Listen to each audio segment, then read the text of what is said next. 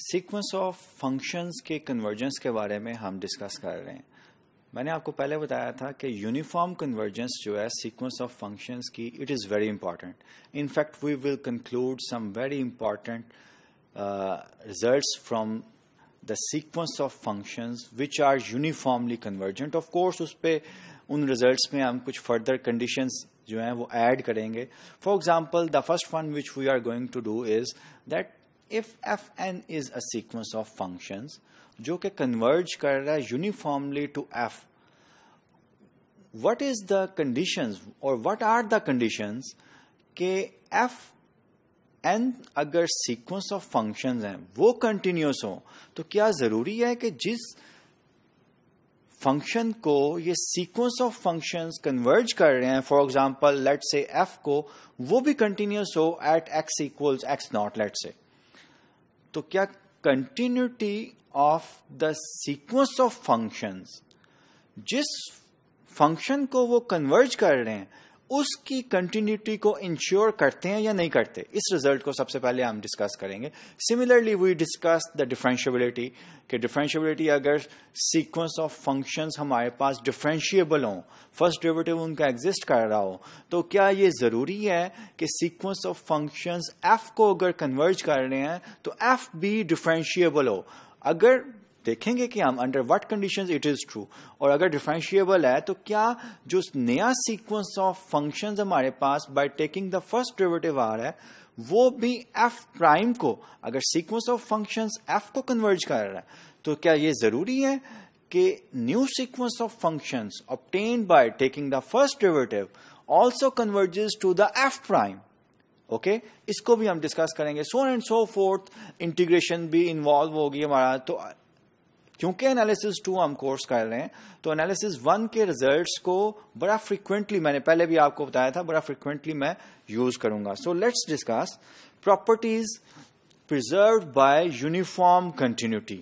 सिर्फ uniform continuity जो है ये सफिशिएंट नहीं होगा, ऑफ कोर्स हमें कुछ और कंडीशंस भी रिजल्ट्स में ऐड करनी पड़ेंगी। Continuity of the limit function at a point. So first property which is preserved bye uniform convergence is, which we are going to discuss, is whether अगर आपके पास sequence of functions at a particular point x equals x naught पे continuous है, तो is it necessary कि आपका जो है function जिस पे sequence of functions converge कर रहा है वो भी continuous हो at x equals x naught। इसको हम सबसे पहले discuss करेंगे। We will give the statement and proof also. So the first statement is about the properties of the uniform convergence. If fn converges uniformly to f on s, it means fn converge कर रहा है f को, और convergence क्या है? uniformly. And each fn is continuous at a point x naught. x equals x naught s में से जिस पे ये sequence of functions uniformly convergent था, each fn n is continuous at x naught। उसका मतलब क्या है? वो उसका मतलब ये था।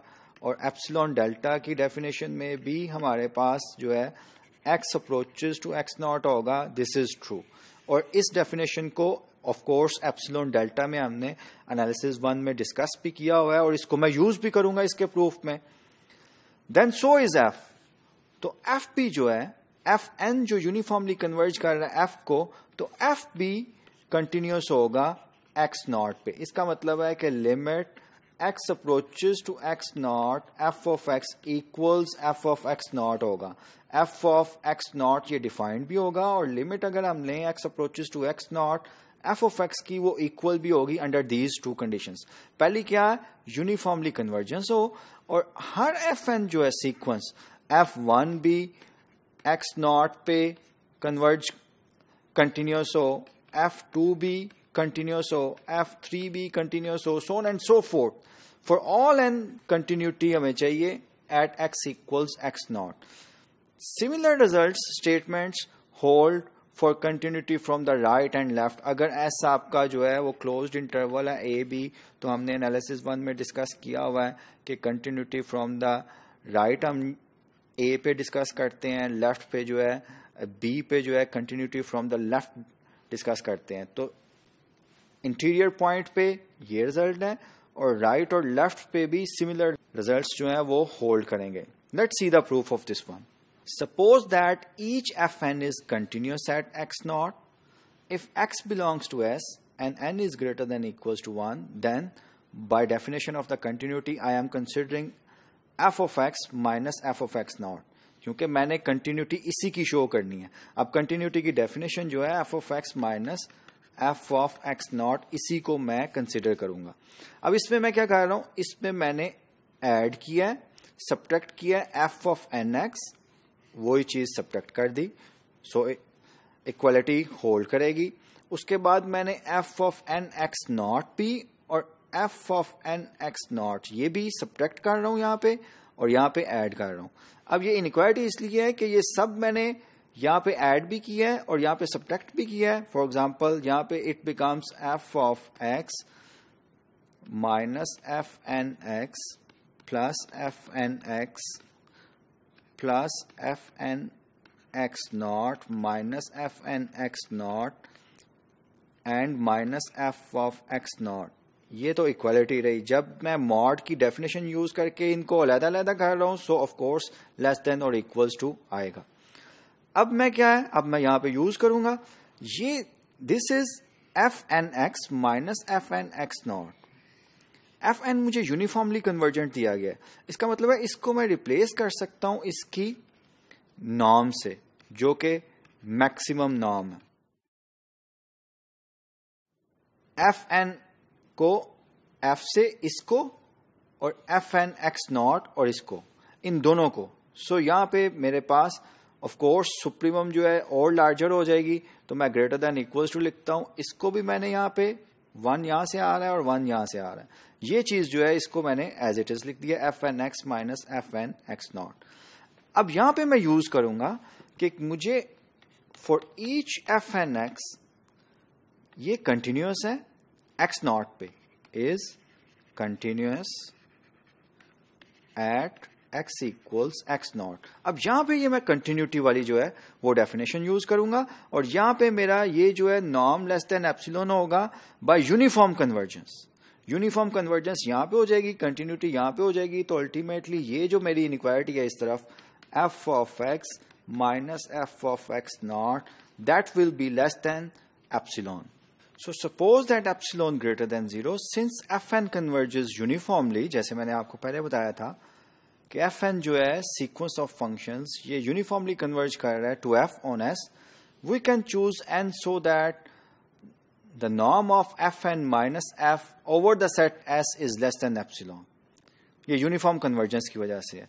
For this fixed n, 1 implies 1 जो भी मैंने प्लस माइनस किया था उससे जो मैंने इनइक्वालिटी बनाई थी, और यहाँ पे 2 times F N minus F norm था एस, उसको मैंने रिप्लेस कर दिया एप्सिलॉन से. सो inequality is more greater. So I left with this one. Okay, अब ये मुझे दिया गया है कि एफ एन एक्स जो है ये फंक्शन जो है sequence of function for each N continuous है, is continuous at x equals x not. ये मुझे दिया गया है. अब मैं इसको यूज करूंगा. अब कंटिन्यूटी ये सीक्वेंस ऑफ रियल नंबर्स हैं फॉर ईच n को मैं फिक्स कर रहा हूं, तो ये सीक्वेंस ऑफ रियल नंबर्स हैं. सो n इक्वल्स 1 2, फॉर एग्जांपल 1 2 3 4, सबके लिए ये कंटिन्यूअस है. सो कंटिन्यूटी की डेफिनेशन को मैं रिकॉल करता हूं. Since F N is continuous at x not, there is a delta for this epsilon greater than 0, there is a delta greater than 0 such that fn x minus fn x naught, जो कि exactly यही है, less than epsilon whenever x minus x naught less than delta हो. ये मुझे continuity की definition से पता है. So I can use this definition of continuity and this is true for each n. This is true for each n. Okay. So this could be replaced by this epsilon. So ultimately I have fx minus f of x naught mod less than 3 epsilon whenever if x minus x naught less than delta. So this is what we need. यही हमें चाहिए था, which implies that from So from 2 we have this one, which implies that the function f, which was the limit of the sequence of functions, is continuous at x equals x not. यही हमने साबित करना था कि अगर हमारे पास एक sequence of functions हो, वो यूनिफॉर्मली कन्वर्ज करे on the set S, and on the set S there is a real number x equals x naught belongs to S, such that each sequence of functions is continuous at x equals x naught, then the limit function जो है f जो है वो भी continuous होगा at x equals x naught.